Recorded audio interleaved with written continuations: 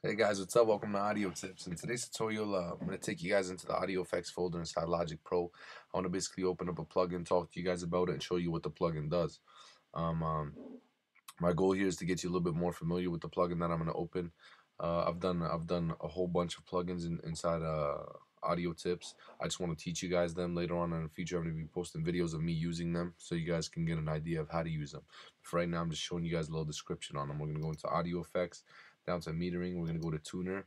Where you use Tuner is you open up a vocal track or let's say a guitar or anything that you're playing, and it will basically tune it for you. It'll show you what notes are being played and what key it's in.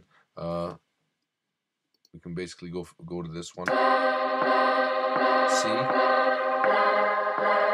G sharp, A sharp, C, G sharp, A sharp. So it basically just shows you what kind of notes are being played. It's an awesome plugin. I use it all the time. That's basically it. Hope you guys learned something new today. Thank you guys for watching, and please subscribe.